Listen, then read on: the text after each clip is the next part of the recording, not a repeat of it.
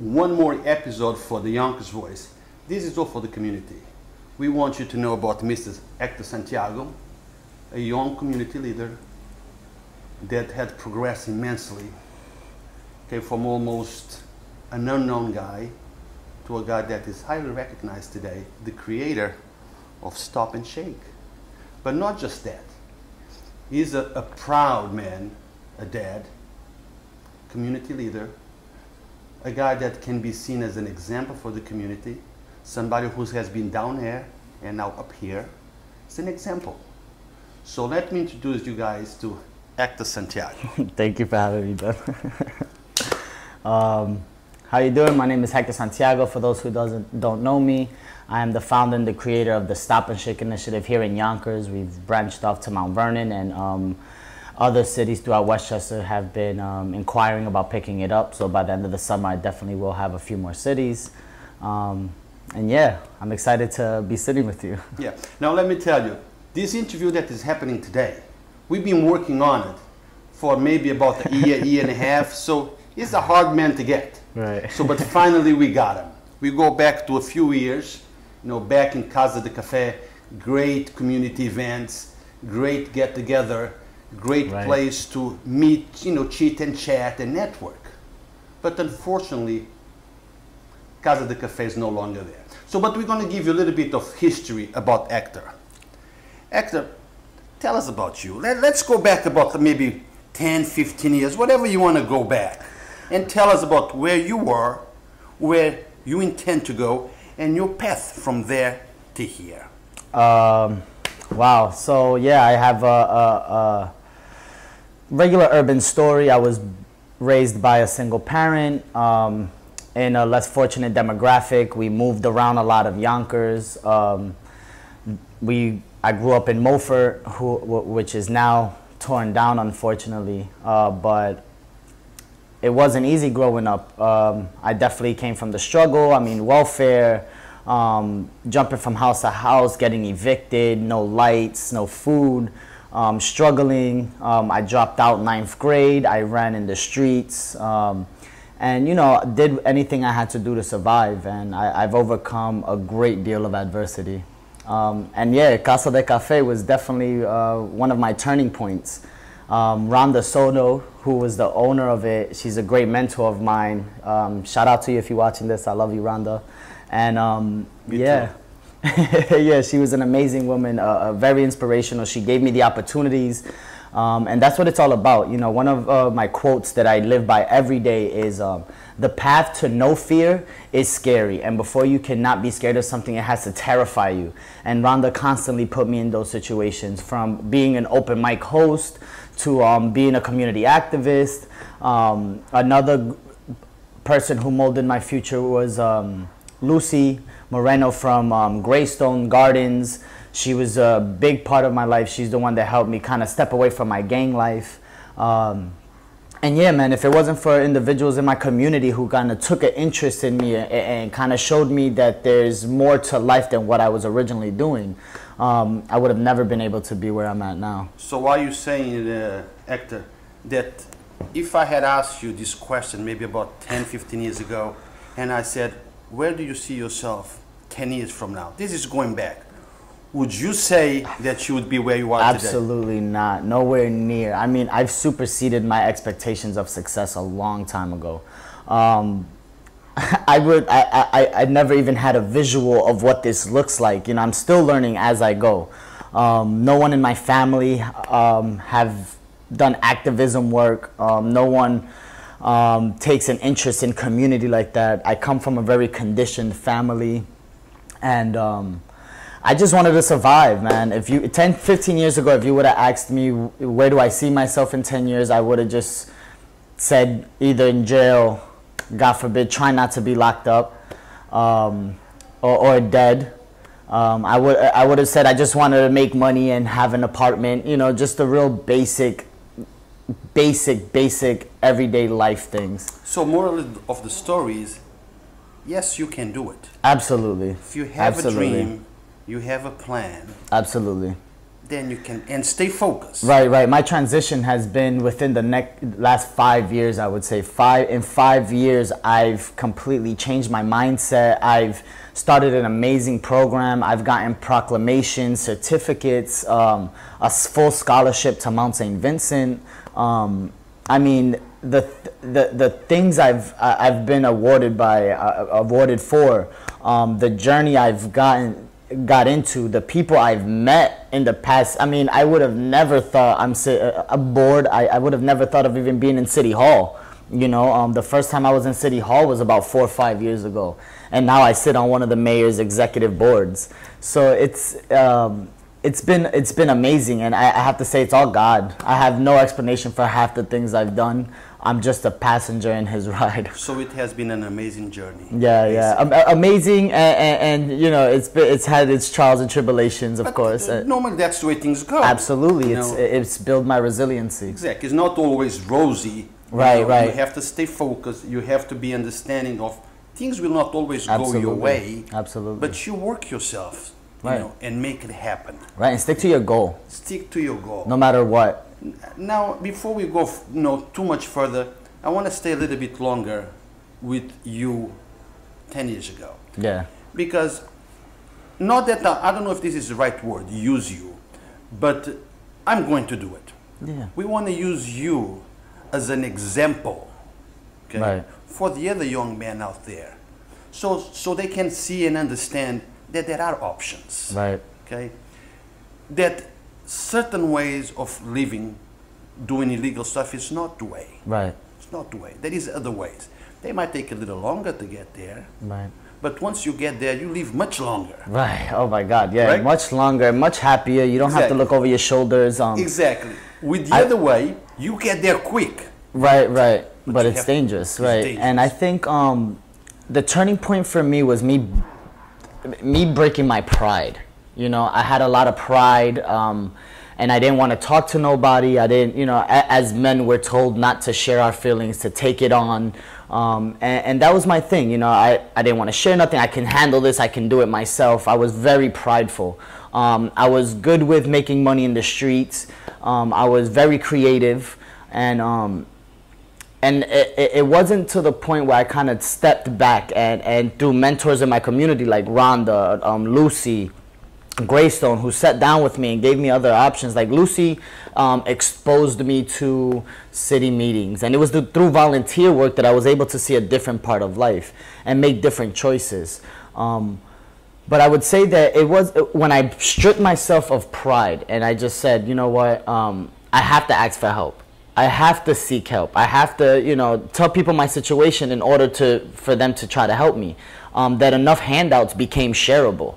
And that's where I'm at now. It was, you know, so many people were trying to help me that I was overwhelmed with help, and I just started passing it back to my community, thus becoming Hector the Connector, you know.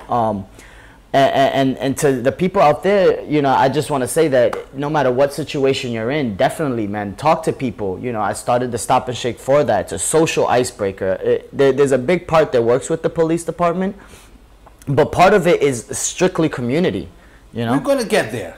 But let's work in a way so people can understand your path. Right, okay? right. We're going to get to all of that. So still staying on your... Right. No, but the Stop and Shake is a mindset. It's the mindset I've created, and I've learned to identify how I changed with the Stop and Shake, and that's more what I changed my mindset. I changed the way I looked at people. I stopped judging people. I didn't care if you was a cop, a business owner. Me growing up, I felt like if you was a business owner, you know, you wouldn't understand me, or if you was a cop, you didn't understand me, or a caseworker, you know, you're not gonna understand me. We have different lives. But I stopped, shook everything I knew off, and kind of got to know this person. And that's what kind of helped me. Since we are at the Stop and Shake, let's just forget about the past, because we already covered it. I see that one of the big issues in our society is that bridge between community and law enforcement has been broken. Right. Okay. They don't understand the community, some, and the community does not understand them. So Stop and Shake became that bridge. Right. You shake, you socialize, you get to know the officers who are enforcing the law on the personal level. tell us about how that idea came about. So the idea came about because even after I changed my life, that I was making good choices, I was working, I wasn't in the streets, I wasn't dealing with drugs, I wasn't doing none of that. I was focused on the right path and becoming a man and a father, you know, the right father, becoming a role model. I realized that I was still terrified of cops. I mean, terrified. And that came from just the way I dressed. I live in this neighborhood. I can't change where I live. You know, this is just the demographic I live in. But even after I changed my life, the questions that came from police officers were still, what are you doing here? Where are you going? What are you doing out here this time of night? You know, and it wasn't, it was all negative kind of, you know, I guess they were doing their job, but it was still weird because of the demographics, right? I can't help where I come from or where I live. How I dress at times, you know. So I felt like, so when this stuff with Mike Brown, Eric Garner happened in the TV, and I'm watching this, I had no reference points to contradict what I saw on TV. When I seen these officers acting like that, there was nothing in my head that said, well, not all officers are bad, because I never had that good encounter. So I sat down with the commissioners. Sean Patterson Howard was one of the helpers at that time. She helped me organize, and she set up a meeting with Captain Mueller at the time, Commissioner Gardner, and we all sat down and we went back and forth. I mean, I battled them, and I was tackling the stop and frisk. Why do you do that? It's breaking my constitutional rights. If you can subconsciously stereotype me and say, oh, this is a potential perp, let me frisk them or let me stop and question them, you can say, hey, this is a hardworking man, woman, or student, let me stop and shake their hand, introduce myself, because I might need this conversation later in a different in a different setting or in different content. So so that's where the kind of the stop and shake started. I told them, you know, I'm not going to change the way I dress. I'm not going to move out of Yonkers. I might not even change my demographics, because this is my community. This is where I was born and raised, in Yonkers. But I want a little more respect. I want, when cops see me, that they don't immediately say, oh, this kid has a hoodie or this kid has a fitted on, you know, let me go check what he's doing. They should stop me and say, hey, how you doing, Heck? You all right? We're here to serve you. That's it. Common courtesy. And that's where I created this icebreaker, so to say, because to de-escalate that initial tension. Because even if a cop approached me at the moment, I'm still kind of skeptical as to our encounter. I'm going to say, like, okay, yeah, what are you doing? All right, yeah, I'm okay, officer. How you doing? What is the purpose of this stop? And vice versa. If you stop an officer, you know, he'll answer your questions, but he's a little skeptical. Like, okay, what do you want from this? Yeah, I'm okay. So with the stop and shake, you both come to a common understanding as to what that encounter is for. If a cop approaches you, hey, you heard of the stop and shake? You can be like, oh, okay, yeah, I know what you want. How you doing? What's up? And vice versa. Correct. And that's when we launched the Stop and Shake initiative, to somewhat be like a social icebreaker and a de-escalator for police and community. But from that, it's poured out to the community, you know, because you still have officers who are not going to follow it. You have officers that, some officers, I mean, get it immediately. They're like, Hector, I love it. This is what we've been doing for years. This is on the beat. This is the family, community. But some people, some officers. But you know, Hector, officers are human beings just like you and I. Right, correct. There are some great officers. There is some that are not so great. Right. There is great doctors. There is some that are not so great. Right, right. Priests, mechanics, plumbers. They're people like anybody else. Right. Okay. But I, like you, and I remember our early conversations about law enforcement, and my opinion about them were not that bright. Right. Okay. But once I started these with Yonkers Boys and I gave them a chance, right, I got to know some, and I began to understand that the law enforcement and the cops of today are not the same as the cops of 20, 30 years ago. Like you said, mindset have changed. Right, right. Okay, they now grew up in a different environment, right, a different community, a different way of thinking. Correct. Right. So I think that the community needs to give them a chance. Just because they cops does not mean they bad, and just because some did bad don't mean that they all do bad. Okay, so we need to give them a chance, and we need to build that bridge. Right. Okay, The only way I think, and even in the communities, though, you know, I would love the officers also, you know, don't immediately stereotype someone or think that someone is bad in the sense, you know, because of the way they look or the way they, in the community that they're in. Because sometimes we can't, you know, we can't help where we grew up or the people we know. but that goes both ways. Right, absolutely. Yeah, Just yeah, because yeah. they cops. Right, vice versa, right. So it's really funny. I went from not knowing not one officer at all, never even encountering in a conversation, to 3 years later, knowing over 1,500 cops New York State wide. I mean, state troopers, Mount Vernon, Yonkers, and I've realized that there are some bad apples that, you know, through community involvement and activism, we can kind of wean out. But there's so many more good officers who have gotten on the force, people, you know, young people like me who joined the force to make a difference. Yeah, and we got to help them help us. But let's emphasize that even though there is bad cops, bad doctors, the percentage, Oh my God, right. it's very small. Right, right. Okay? It's very small. The only problem is when that very small percentage does something, it's that wrongdoing is magnified by the media, and it Absolutely. becomes a huge issue. Absolutely, and it happens in communities too. You know, there's communities where there's maybe 100 people that are, you know, hanging outside and stuff, and out of those 100 people, only one person has a gun. You know, in some blocks, there's one gun shared with 10, 15 people, but that one person with a gun puts the perspective on the neighborhood. And that's the same thing with the department. You know, there's one cop that makes the whole department look horrible. Yeah. You know.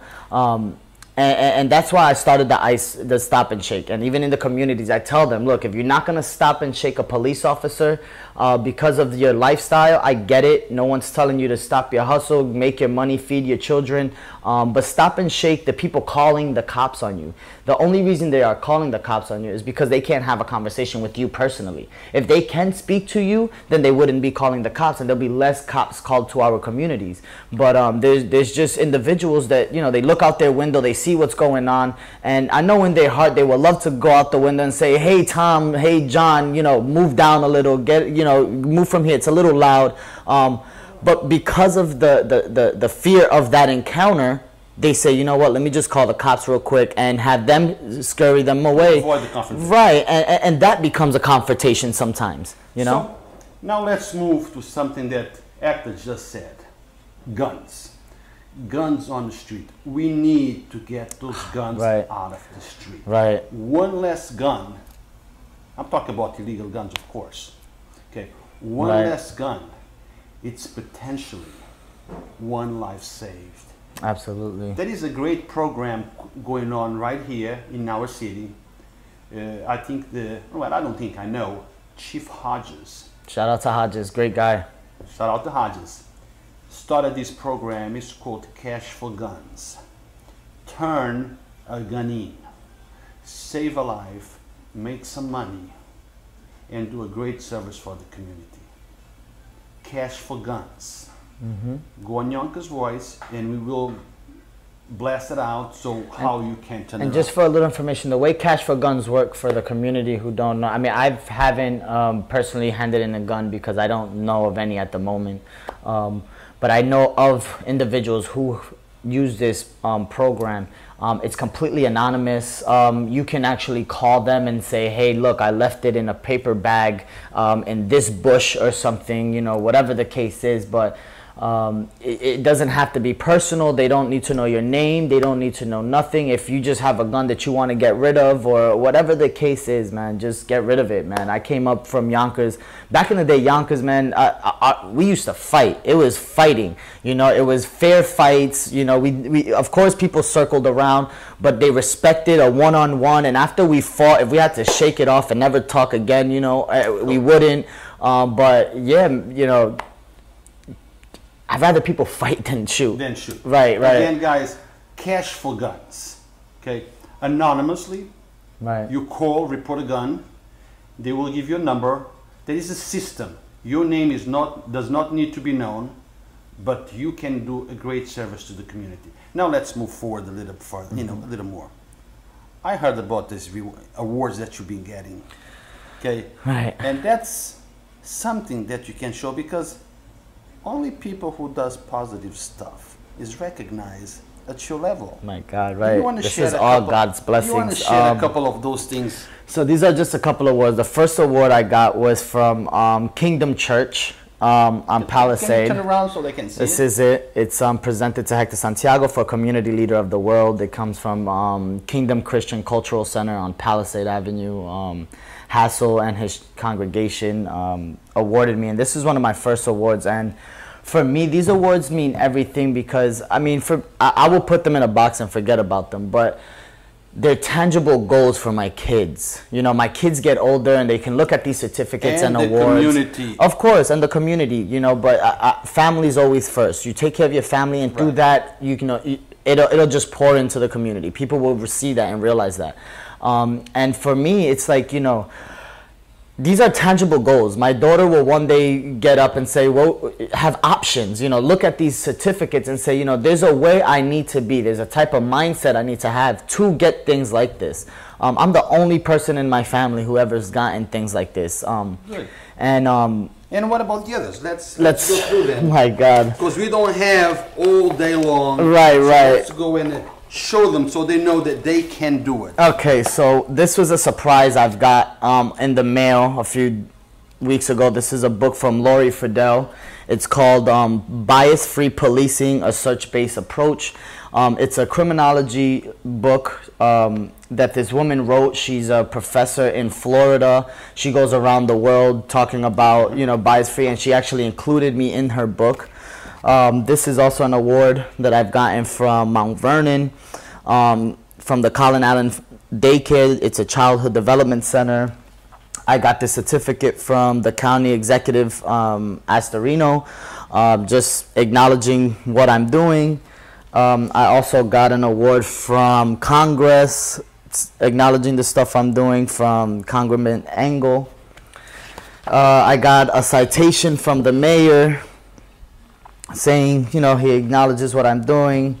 This is the certificate from the Mount Vernon Council, all of them. What else? I also have a proclamation from Christopher Johnson. I have a proclamation hanging on the wall there from Mike Spano. And this was actually one of the coolest things. This was from the Westchester Board of Legislation, just acknowledging what I do and, you know, what I've done. But overall, they have proclaimed that Tuesday, June 20th, is Hector Santiago Day in Westchester County. That's tomorrow. Yeah, that's tomorrow. Tomorrow is Hector's Day. Tomorrow will be Hector Santiago's Day in Westchester County, and I think this is amazing because it gives me a goal every year. I can now sit back and see what I've done in that year. June 20th, I've now personally considered it my reflection day. What have I done? What am I going to do? You know, set my goals. So I'm thinking of doing something at Yonkers Brewery tomorrow night. Come by, check it out, and let's celebrate Hector Santiago Day. This is the last one. This is a community service award I got from Mount Vernon for the Stop and Shake program.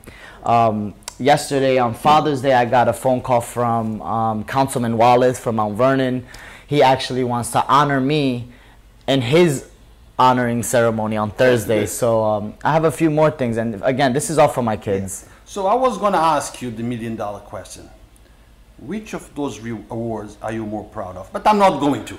Okay, I'm not going to ask which one of your girlfriends was the best one, because I'm sure that you're proud of every single one of them. I think the hardest thing I ever had to do, which makes me just love all my awards, is stepping away from my family, which was a really hard part, because me growing up, my mother used to always tell me, you know, hey Hector, change your life or you're going to end up in jail. You're going to be dead. I'm tired of getting these phone calls. You know, I come home bloody. I come home, you know, bruised or whatever the case.